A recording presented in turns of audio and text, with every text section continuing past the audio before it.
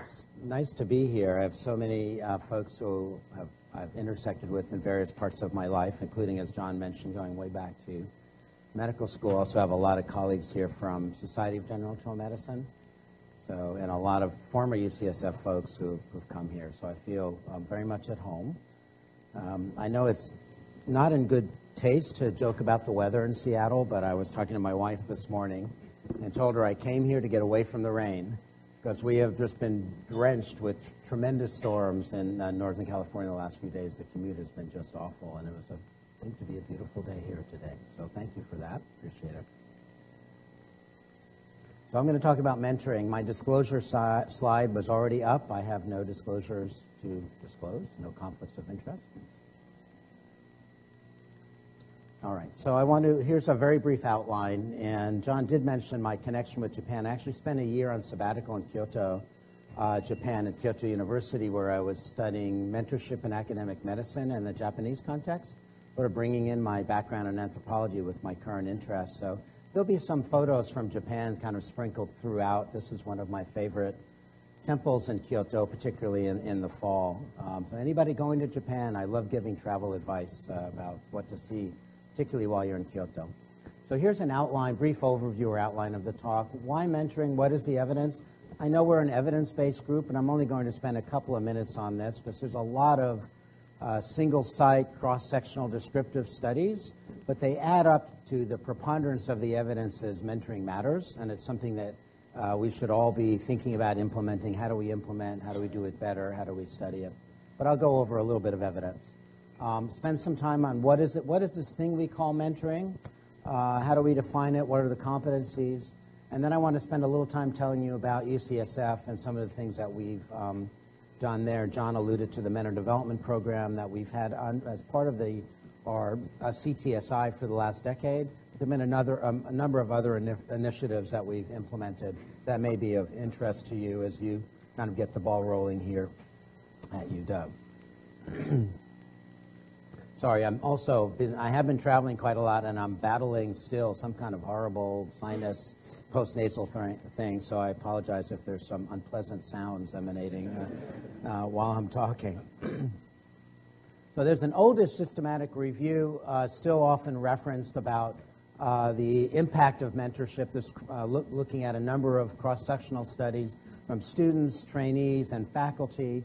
And what this found was that having a mentor seems to make a difference in terms of career guidance and career choice for students and residents, around retention and recruitment of faculty. It costs a lot of money to bring faculty and train them up.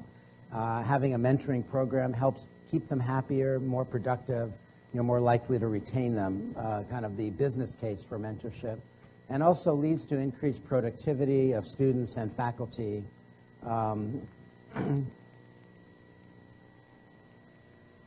As this also shows, this is a number of studies of junior faculty mentoring, junior faculty with mentors, and junior faculty and fellows have increased publications, more grants, better research skills, improved academic leadership skills, increased understanding of academic values, etc. And I'll just show you one study from our own institution from a few years back.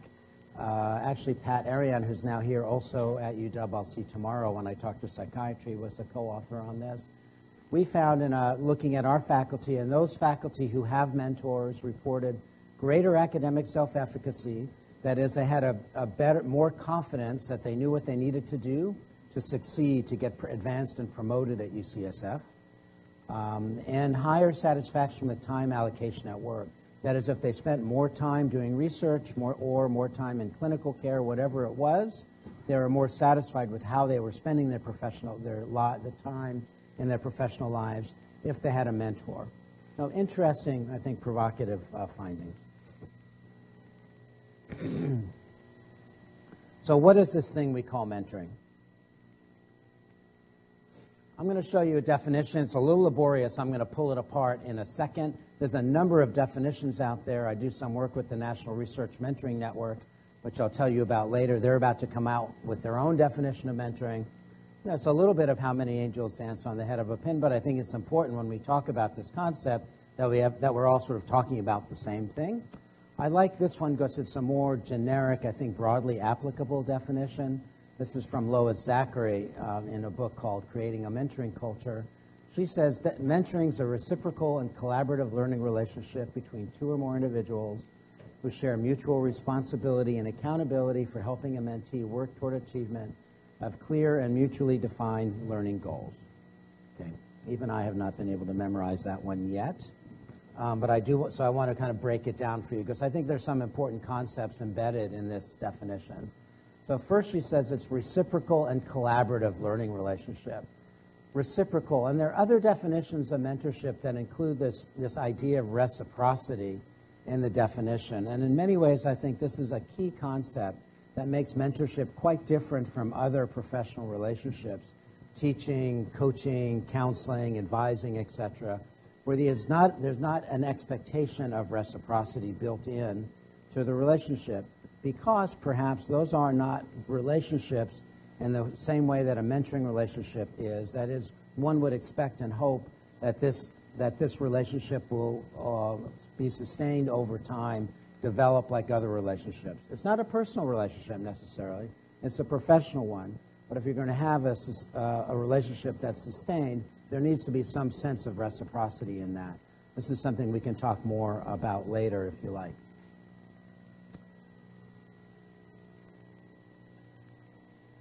The collaborative piece comes to this idea of a mentoring team, and we actually spent a lot of time at UCSF early on when we were putting this program together for the CTSI, trying to figure out what do we mean. There's not just a mentor. There are different roles and responsibilities.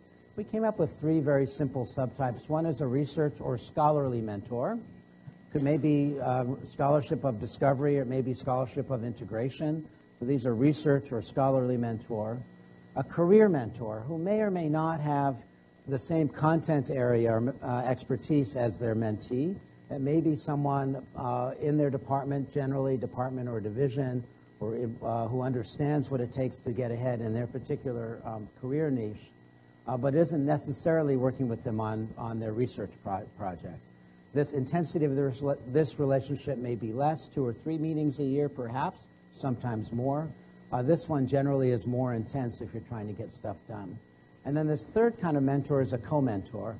This might be in a research context, maybe the biostatistician on the team, where meetings may be quarterly, a little bit less intense, but this person's a mentor because they're also committed to the career development of this mentee. They're not just there to provide advice and say, see you later, good luck. They're part of the team. Again, the sense of reciprocity, you notice the arrows go both ways here. You also notice that the mentee is at the center of this. And as a general internist, I see everything through the lens of my training in general internal medicine. So this is like patient-centered care. This is mentee-centered mentoring. This is really the way to make mentoring successful, is to think about the mentee at the center of this. And then we have peer mentors, very important, but perhaps not as much in this inner circle, and advisors and others, of course, who are influencing. So speaking of peer mentoring, another image from my time in Japan. This is the palace in Kyoto where the emperor lived, moved out a couple hundred years ago, which in Japanese history is like yesterday. A beautiful place. And the Japanese often, when they talk about mentorship, they don't have the word mentor.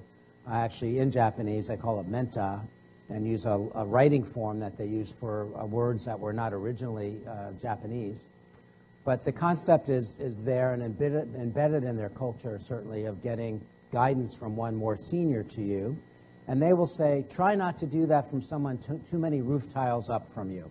It's slippery, particularly when it's raining. You may slip and fall off. So they talk about this idea, they don't call it peer mentoring, but getting mentoring from someone one roof tile up from you. And this is a very familiar concept for us, of course, in medicine and medical training as well, where you have the senior resident mentoring potentially the junior resident, or the junior faculty mentoring the senior resident or the fellows, etc. So certainly within our clinical training, this concept of peer mentoring is very embedded in our culture, I think as well in the research context. And we should think about how do we better support these often kind of informal peer mentorship relationships as well. Okay, with the rest of this definition, to share mutual responsibility and accountability. And this is a quote from Judy Zerzan's work in Chicago. She said, "The mentee is not an empty vessel receiving the mentor's advice and wisdom, but rather an active participant shaping the relationship."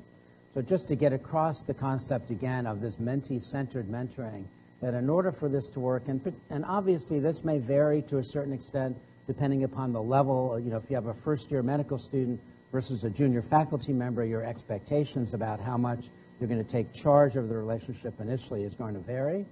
But the key role for a successful mentee is to figure out how to make that mentoring relationship work for them, and that requires skills in managing up. Again, an idea we can talk more about later, but I think a very important concept. And that may require some training. So as you think about implementing and rolling out more mentoring here, we want to not just kind of train up mentors and think about mentor competencies and knowledge, but also what does it take to be successful as a mentee. And then finally, clear and mutually defined learning goals. This is a key concept here. And alignment. This is all about alignment and mentoring relationships. And the reason why many mentoring relationships don't work, just like why this bridge is probably not going to work, is that there's lack of alignment in the relationship. This needs to take place early and often, and again is very frequently the reason why there's dissatisfaction on both sides of that equation by mentor and mentee. There's lack of alignment from the get-go. How do you know when there's lack of alignment? I could have a list of 20 items, but here's a few things to give you clues. The mentee or mentor dreads mentoring meetings. Any of you ever experienced that? You see it on your calendar, and you wish it wasn't there. A mentor does not respond to emails, does not find time to meet. Right? From the mentee's perspective, I've sent 4 emails trying to get him or her find time. I'm not hearing back. There may be other barriers going on there, but this may be part of it also. The mentor is like, I'm not sure why I'm meeting with this person. Like, what are our goals? Where are we going with this project? A mentee doesn't follow through on deadlines. Mentor does most of the talking and direction setting during mentoring meetings. If you're the mentor and you find yourself doing most of the talking, that's not a good interaction. You should be mostly listening. We often think our role is to give advice and give direction, and therefore we're going to be pontificating most of the time. There's a role for that, but mostly we should be listening carefully and reflecting. I'll come back to that. And then finally, the jumping in the closet when you see a mentor down the hallway. That's definitely not a good sign. So how do you avoid that misalignment? Because often it takes place too late. You realize a year into working together, something's not right, or 6 months. You need to find another mentor. Sorry, I don't have time to work with you anymore. IDPs, the Individual Development Plan, which we can call kind of the career compass. I presume now most people have heard of this concept of an IDP. Raise your hand if you know what I'm talking about. So about half of you, maybe a little more, and about half of you, this is a new idea. This is a really important concept, and it's, NIH has now drunk the IDP Kool-Aid and are now requiring, some form of individual development plans for many of their career development awards. So whether you like it or not, I think you should like it, but whether you like it or not, you're going to need to get familiar with IDPs and start integrating them in to how you work with your mentees. So again, this could be a full couple of hours and really talking about it and working with it. This would be something you're going to want to integrate in to your mentor and mentee training here. But let me just tell you, one slide, what is an IDP for those of you who aren't familiar? And this was laid out, I think this is a nice way of thinking about it very simply. It's both a process and a product. Okay, the process is goal setting. Where are you going with your life and your career? Very broad, but how are we going to get you there? Very specific steps along the way. We're all familiar with this, right? We used to walk around with, when John and I were back in residency, we'd walk around with a little 3x5 card and boxes that we would tick off, right, as we got stuff done. I assume you guys don't do that anymore if you're a resident. There's probably some electronic way of doing that. But the more specific, no? Still 3x4? Okay, I love the 3x5 card. The more specific, the more actionable, short-term, measurable goal, the more likely it is to get done.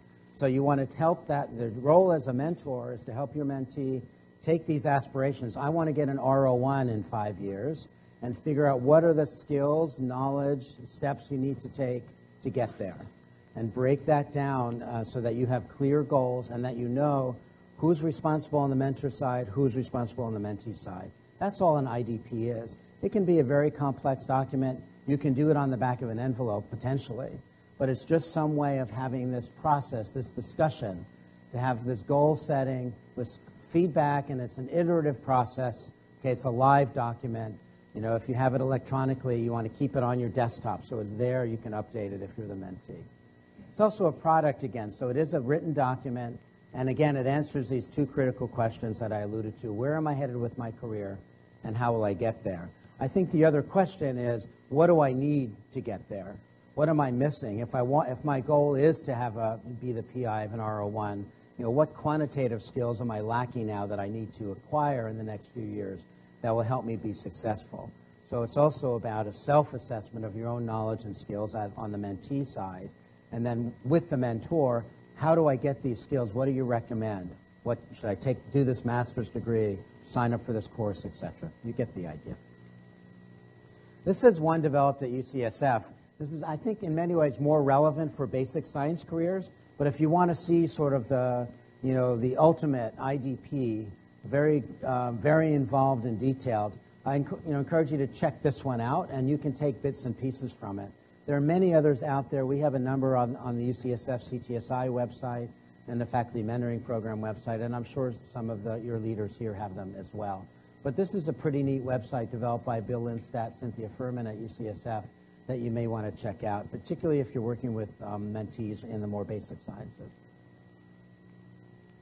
Okay, there are a number of mentoring roles and responsibilities. I've touched on some of them over the course of the last 10 minutes or so, but let me disentangle them a little bit more.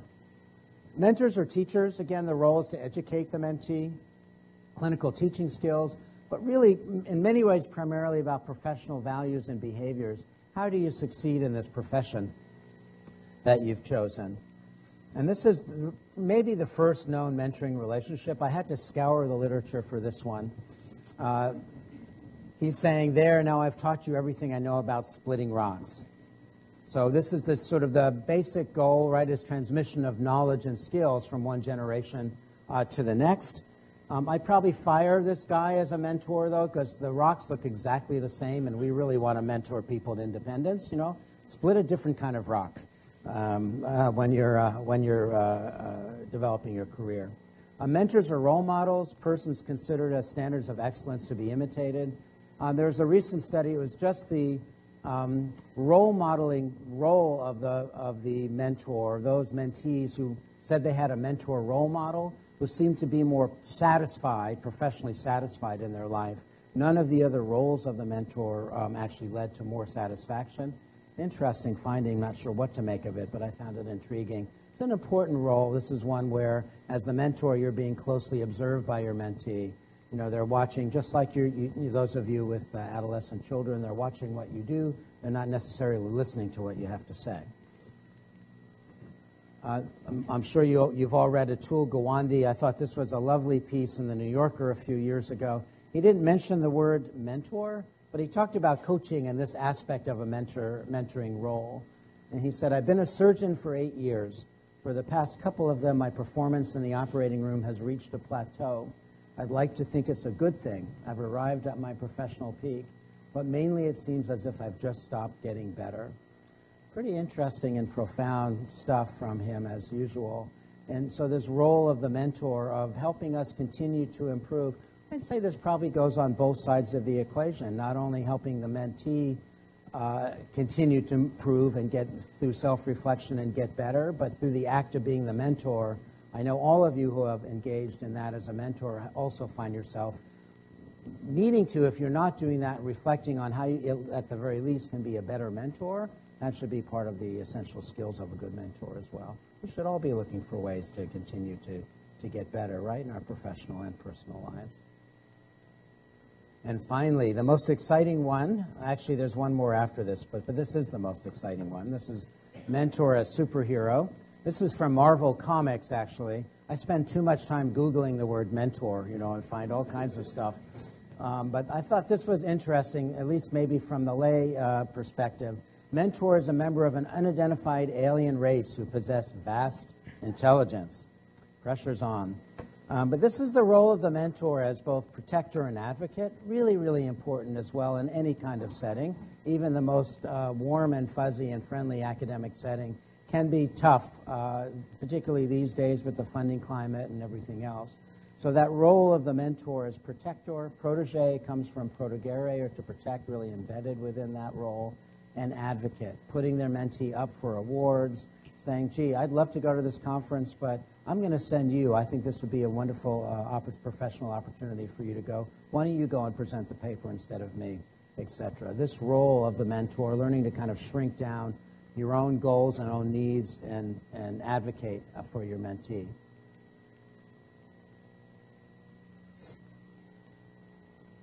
And this last one, as mentor, as advisor, and guide, you notice the arrows go both ways here, again, coming back to the sense of communication and reciprocity. This is from the OED, the Oxford English Dictionary, of the mentor as a trusted counselor or guide. This is really, really important. And this is the only relationship, I think, that we have in academic setting in which there's an opportunity for self-reflection and value clarification. So at least once a year, if you're in a mentoring relationship, and if the mentee is not bringing up, encourage them to spend some time thinking about, why are you doing this work? Why are you sitting here in my office at UCSF in general medicine rather than seeing patients at Kaiser or in private practice, or the marine biologist that you always thought you would become, or whatever it is. What matters to you? And also in your personal life, because then as a mentor helping to guide the mentee towards choices, if we pretend that all the choices are just in the professional domain and there's no need to think about and balance and incorporate in those personal values and those personal choices, we're making decisions in a vacuum. And so it's an opportunity to think about all the things that are important to you. Is it spending time with my kids, making sure I could be there for the school performance at 3 o'clock, stability in my life and professional life. I really want to have 6 R01s, whatever it is. You're going to have to make some choices and some sacrifices. Yes, these are first world problems, right? We're not worrying about where our next meal is coming from, but still these kinds of choices are what help determine our own personal and professional satisfaction in our lives. And the last thing any of us want is to look back 10 years later and have regrets about choices because we didn't take the time to reflect on what the values were that should be driving and underlying those choices. So this is another picture from Japan. We were walking in a garden in Kyoto. Usually they're fairly rule-oriented there in Japan.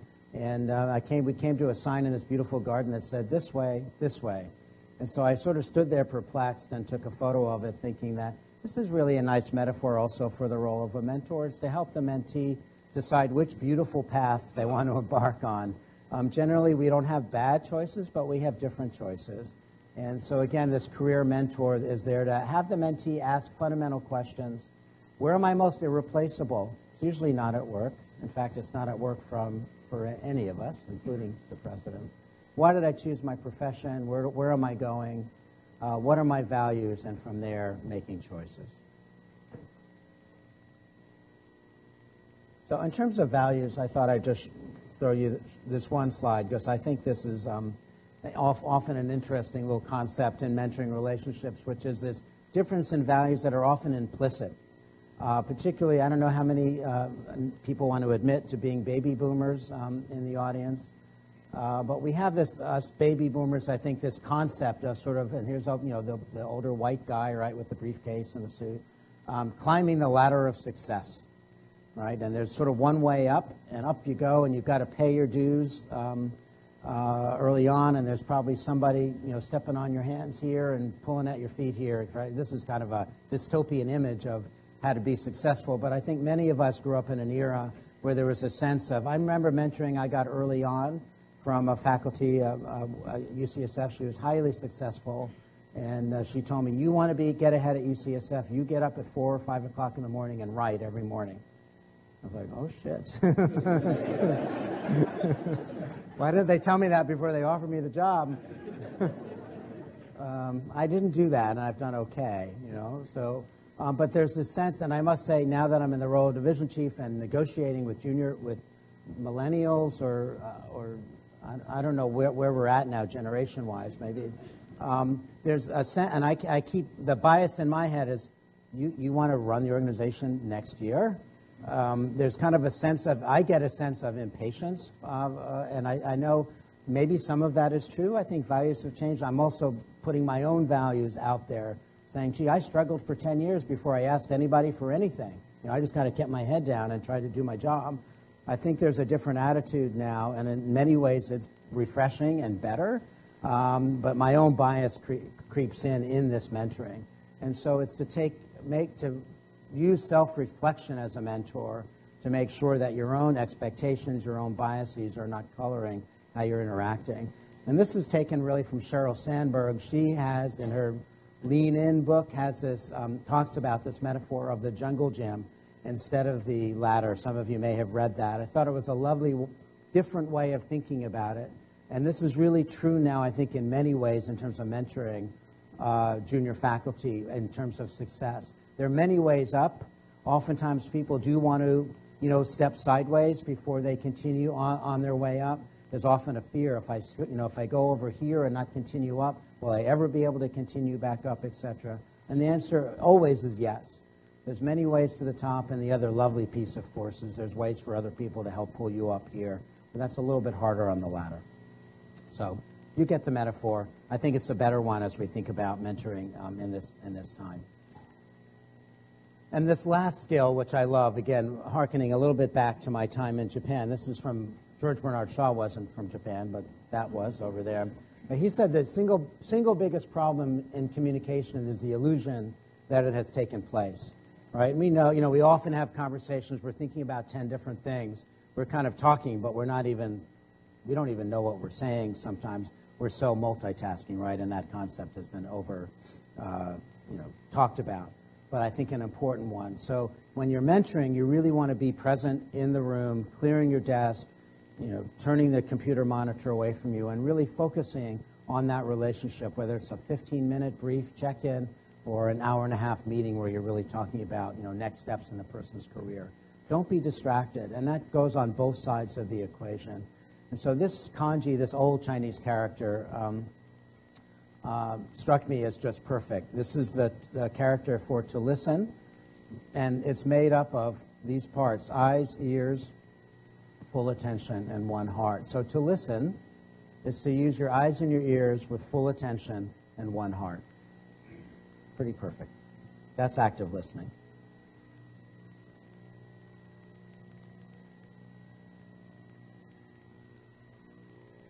All right, so I wanted to tell you, I can pause, and actually I don't mind at all if there are questions or comments along the way.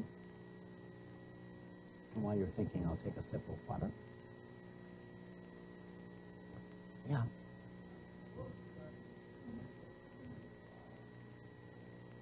In retrospect?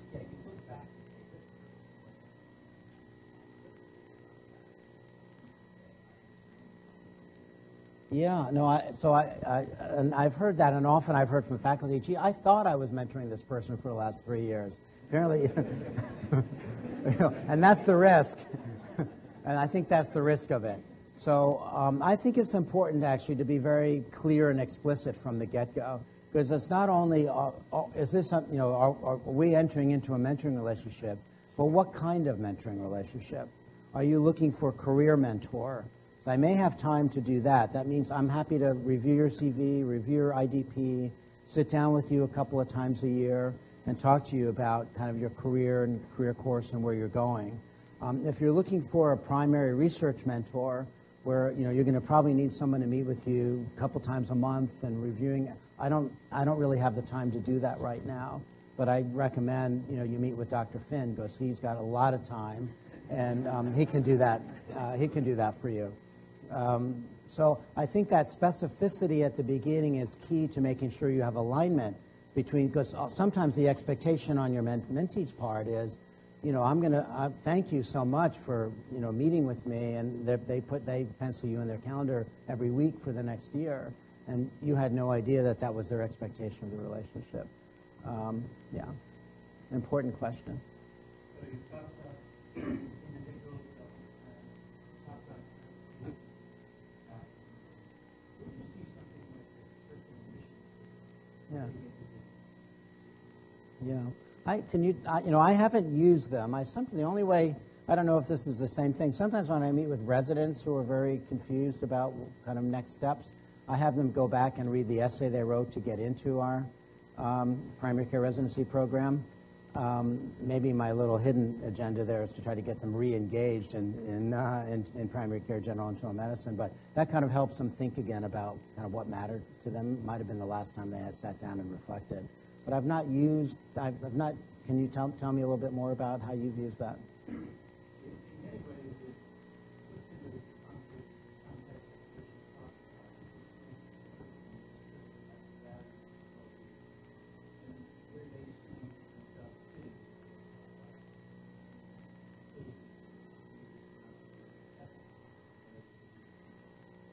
fitting. Yeah, that's nice. I guess the way we've used that often. We have resident retreats for a resident. We sometimes have them write those kinds of statements or do sort of their personal shield or other ways, trying to reflect on and what their values are. I think that's a nice concept to integrate in, and that could be very much part of the IDP. Thank you.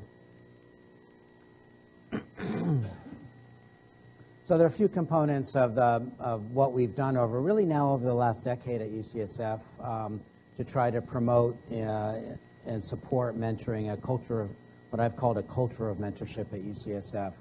The sense of a culture, so that I can now say that it's been 3 or 4 years, maybe at least, since someone's come up to me and said, "Oh, another unfunded mandate from the administration, mentoring, another unfunded mandate." Where I did hear that at the beginning, and I think now there's a sense that this is embedded in what we do. Of course, we have mentoring. We're supporting mentoring here at UCSF.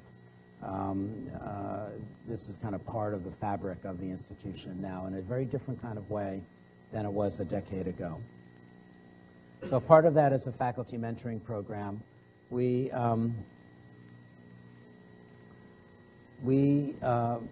want all of our assistant professors to be paired with a career mentor. So this is are targeted at the assistant rank faculty and more than 50%, so faculty who are kind of seeing their careers at UCSF. This is across all, we have 5 series. I don't know how many you have here at UW, but it can be a little bit confusing. But this is for faculty who are from primarily clinical to primarily research-oriented and everything in between. So it's for all faculty. So which is why I've chose career mentoring, and the basic mentoring for them. And this is in all 4 professional schools. To get this done, obviously, I couldn't be pairing, 900 assistant professors with mentors. So we have mentoring facilitators, leaders in each of the departments and divisions whose job it is to oversee their group and make sure that the assistant professors have a career mentor. I also will send letters every time there's a new hire, and we have many these days, it seems like, coming to UCSF at the assistant rank. We'll send them a letter welcoming them, introducing them to the department chair. Well, presumably they know the chair, but CCing the chair and the mentoring facilitator, and from the very beginning saying, we value you being here, we value mentoring. Your mentoring facilitator is going to find a mentor for you. So from very, very early on, they're not feeling lost when they arrive at this big institution, which can be overwhelming for many faculty.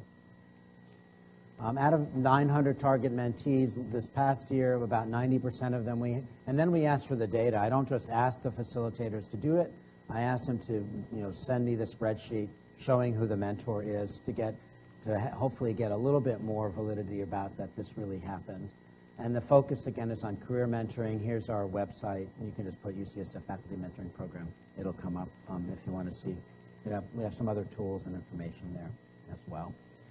Part of what we've done in terms of the mentoring program and changing the culture is, I discovered early on somehow that January is National Mentoring Month. So thank you for having me here during National Mentoring Month. I appreciate it. It's also National Dry Cleaning Month, I learned. But so I did have my suit cleaned before I came.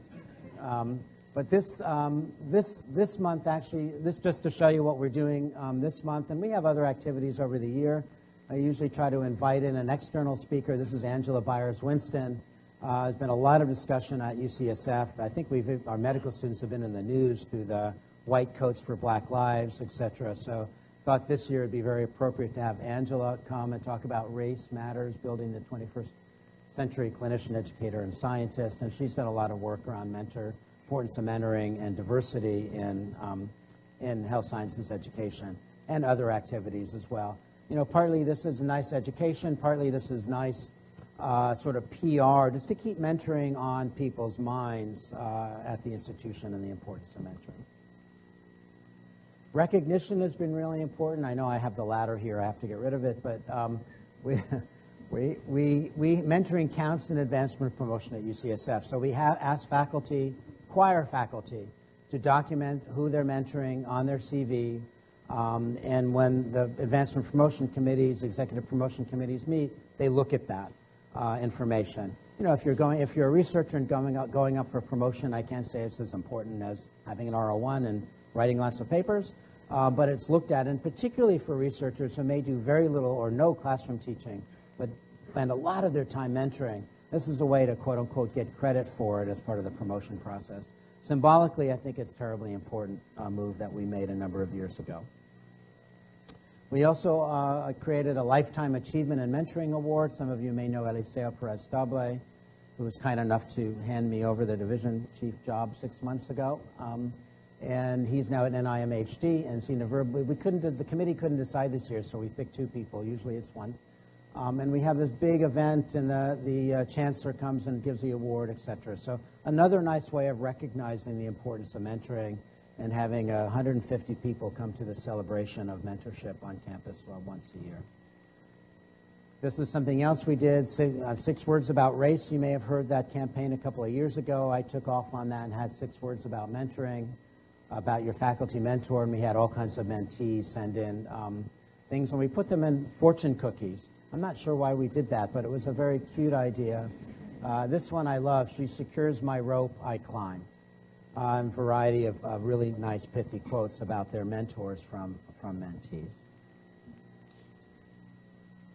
So if we're going to emphasize mentoring, we need to have some sense of what the competencies are. What are we training? What are the goals? So we've done a little bit of research in this area. This is one paper we published a few years ago on qualities of outstanding mentors. We as part of that Lifetime Achievement and Mentoring Award, we had a bunch of letters nominating mentors over many years. We had 100 letters of nomination. We went back and did a qualitative analysis of those letters to see what kind of terms were coming out. What were the things that these mentees admired about their mentors? And the list is not terribly surprising in some ways. Time commitment, we forget about that. But really, question number 1, if someone comes to you or if you're a mentee, asking a mentor, will you mentor me, is do you really have the time to do it?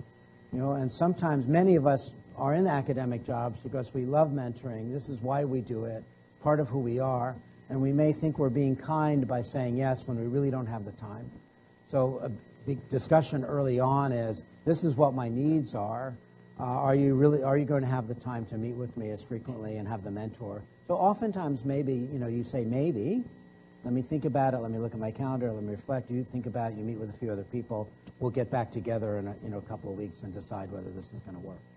But time commitment, very, very, very basic and very important. Of course, nice personal qualities, enthusiasm, altruism, sometimes a piece of it, honesty, trustworthiness, empathy, patience. These are nice things for a mentor to have and are appreciated by a mentee.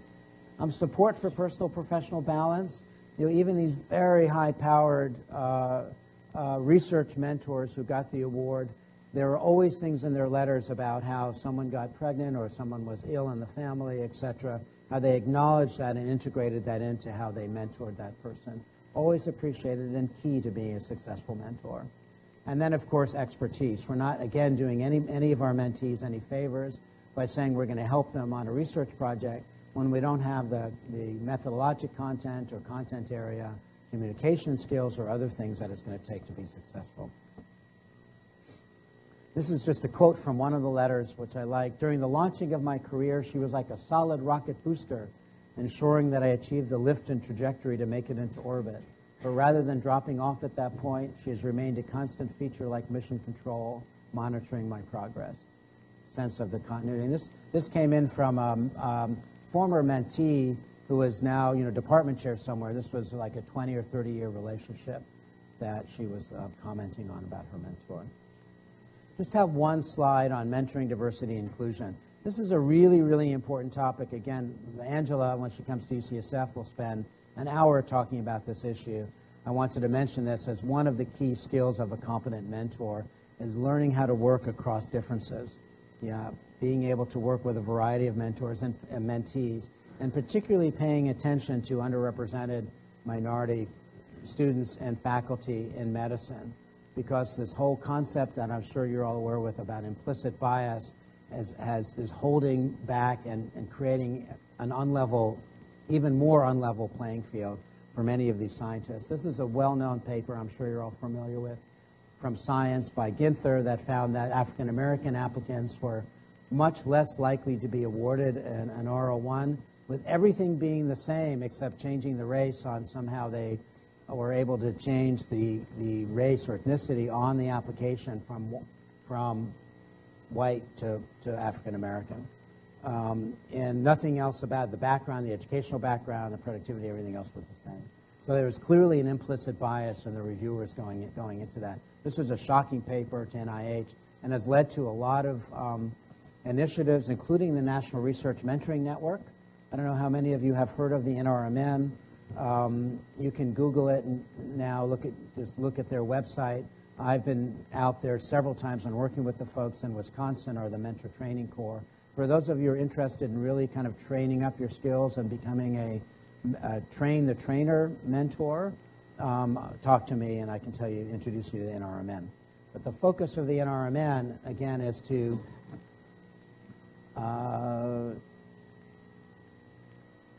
kind of support a more diverse biomedical research workforce, basically. And that's the goal of this very large grant from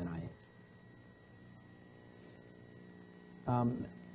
Other insight into kind of successful, unsuccessful mentoring skills and relationships, published this article in Academic Medicine a couple of years ago on failed and successful mentoring relationships.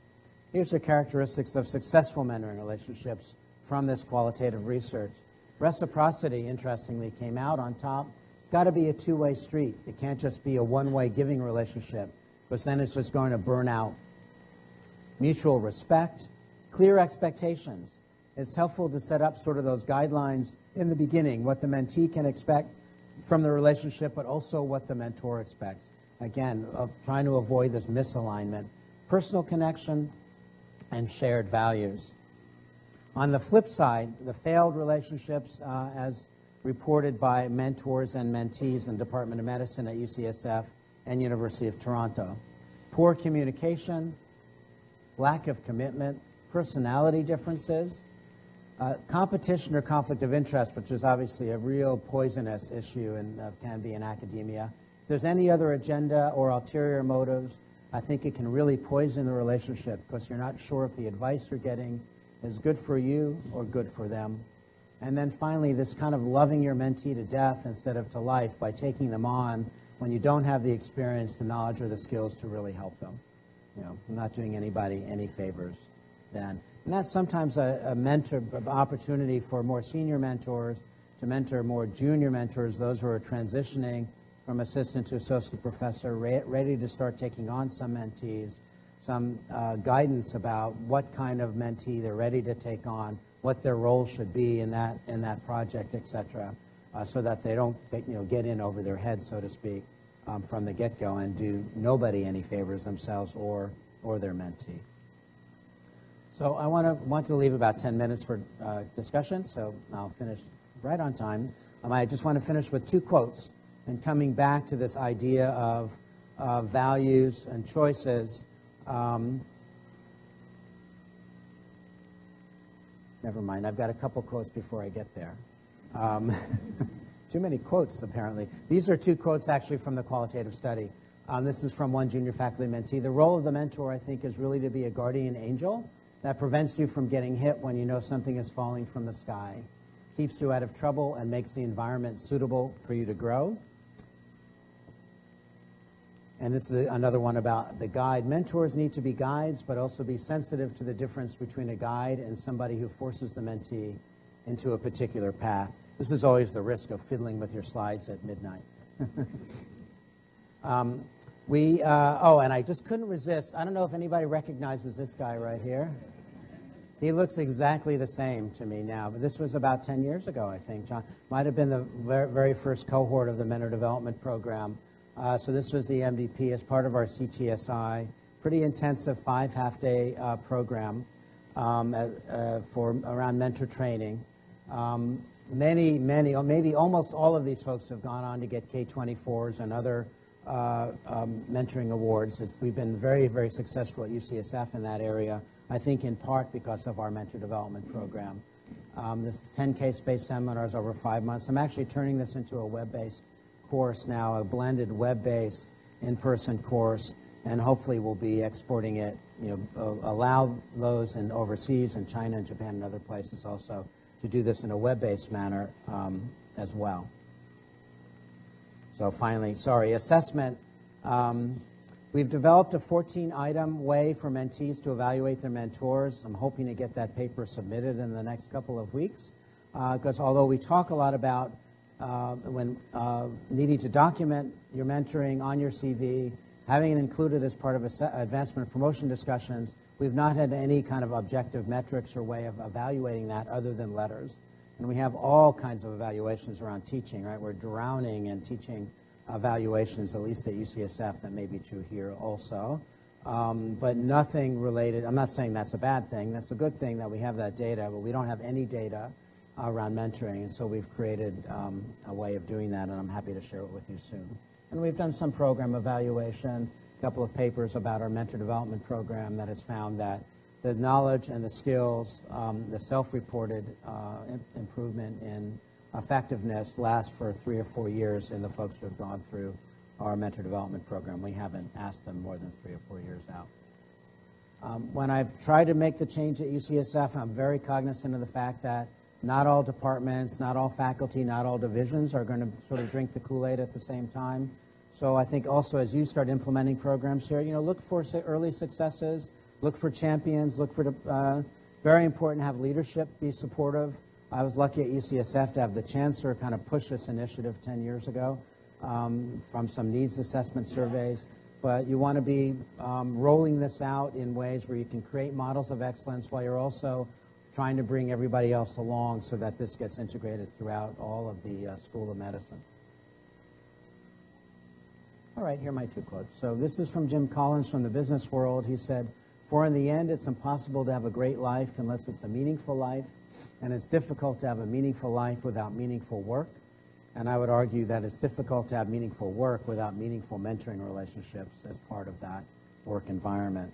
And then I'll end with my favorite quote of all time. This is from John Gardner, who's founder of Common Cause, and again, coming back to this idea of meaning. And he said, "Meaning is not something you stumble across like the answer to a riddle or the prize in a treasure hunt. Meaning is something you build into your life. You build it out of your own past, out of your affections and loyalties, out of your own talent and understanding, out of the things you believe in, out of the things and people you love, out of the values for which you're willing to sacrifice something." So thanks so much for your attention.